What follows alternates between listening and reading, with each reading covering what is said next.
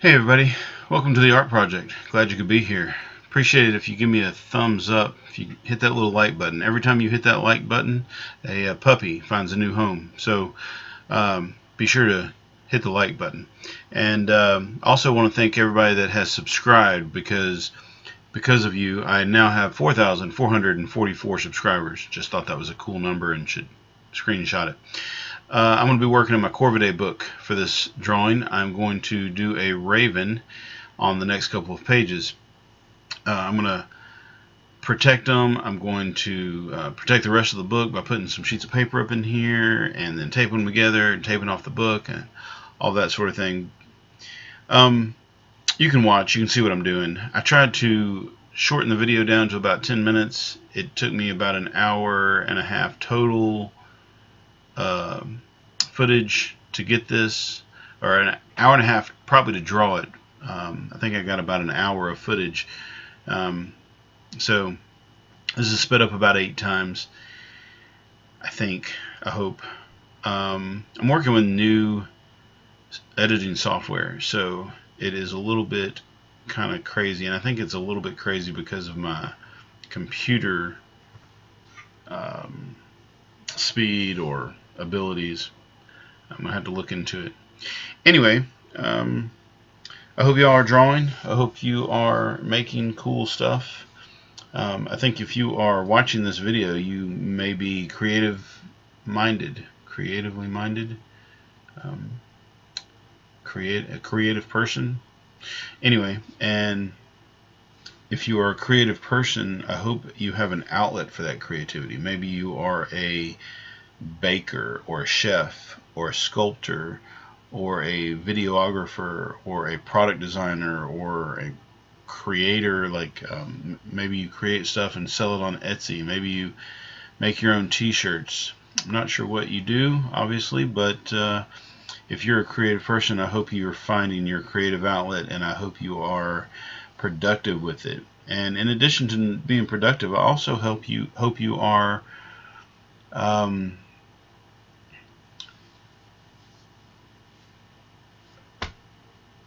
making a little bit of money. I forgot what I was trying to say right there. I hope you're making a little bit of money off of it. You don't necessarily have to be making money in order to be productive. Sometimes people make art simply for the sake of making art. Sometimes people make art just to give it away as gifts, or make it for friends, or make it for their home. There's so many different reasons to make art. Some of you are just doing book after book after book filled with drawings and sketches and watercolors that are just amazing, and one day people will look back on it. Maybe it's your children or your children's children, your grandkids. Maybe someone will come across it, find it, recognize you as an artist and your amazing abilities, and make a movie about the unheard of artist known as you. Or maybe you are already a famous artist and you are cranking stuff out there and you have found your niche in the world that we live in and you are making a living. I asked a friend one time, I was real concerned at the time, I was probably in my 20s, and I was real concerned about fame and glory as an artist, because all my life I had heard of people like Andy Warhol and Leonardo da Vinci and thought, they're famous people and they have made a name for themselves in the world. Well, when I asked him about it, he was quick to ask me what kind of fame I was talking about. Did I want world fame, worldwide fame, international fame, or did I want national fame, or did I want localized fame? And then he pointed out that he was content to just be able to sell artwork to the people that lived in the city that he lived in. He said this because you don't really have to have international fame in order to make the artwork that you want to make and make a living at it. If you can sell to the people that live in the city that you live in, and it's enough to put food on the table, pay your bills, that's all you really need. So I don't know if any of y'all have heard that before. I don't know if you're looking for worldwide fame or if you're just looking to make enough money to put food on your table. Um, I highly recommend that you put this all in perspective.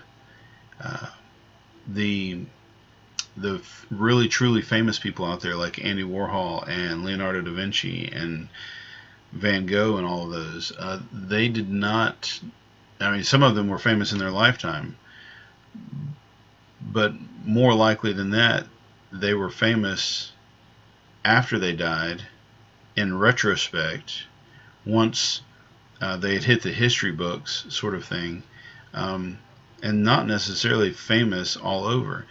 Even like Leonardo da Vinci, I think he had some amount of fame worldwide, but what was really important was that he had a patron that supported his artwork in his city or in Italy.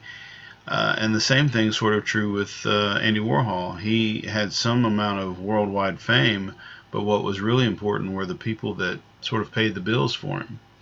Not that everybody in the whole wide world knew him, but that there was somebody that was buying his artwork.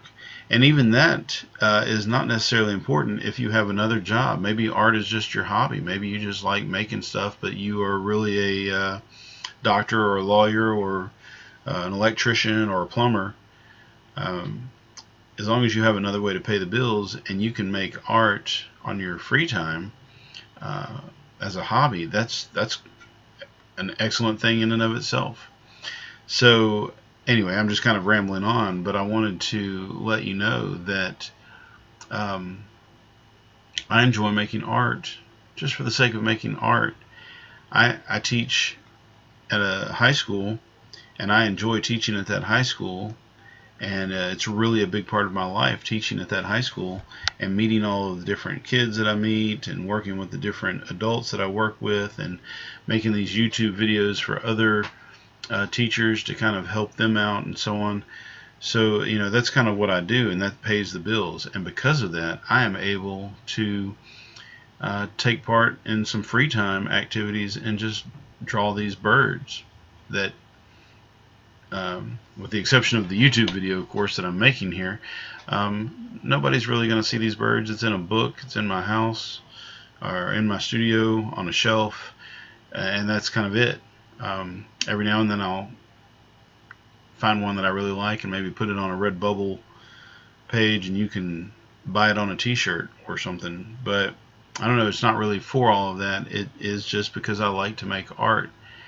And so if you want to support me, you can start by just hitting that like button. And if you really want to take it a little bit further, share my video. And if you want to really help me out, actually I don't even know if this is more helpful than liking the video, but you could go to the Redbubble and you can buy some of my artwork on a t-shirt or a coffee mug or an iPhone case or a tote bag or journal cover or something like that. Whatever you want to do. You can even buy one in a frame or in a block of glass or block of acrylic, I think it is. So different ways to do that there. But I mean, like I said, it's not all about that. I just wanted to draw a bird. I'm hoping that I can fill this book. I think it would be super cool to have a book completely filled with artwork here. So anyway, as you just saw, as I was working on this, I had a clogged Nico G nib, manga nib. Got to replace it, putting a new one in there. So yeah.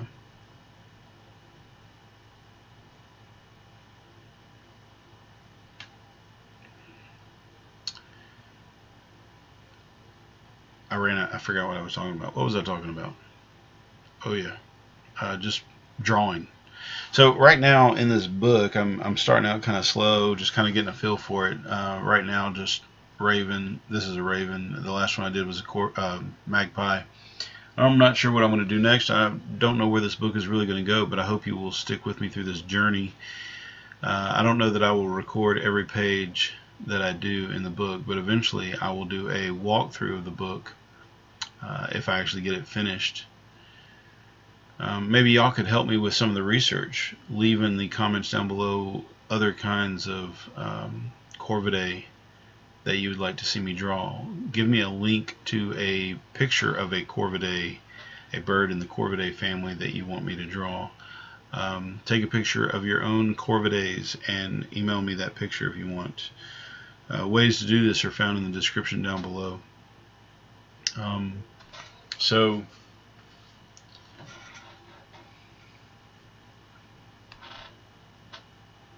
corvidae. I kind of want to do like one of those little diagram pictures. It keeps popping up in my head, you know, where like there's a line that points to this part and says the bill, or the nostril, or the retina, the eye, the feather, the crown, the whatever parts of the bird. But I'm going to have to look that up and see what the different parts of the birds are. That'll be informational and educational, and I think I would like that a lot.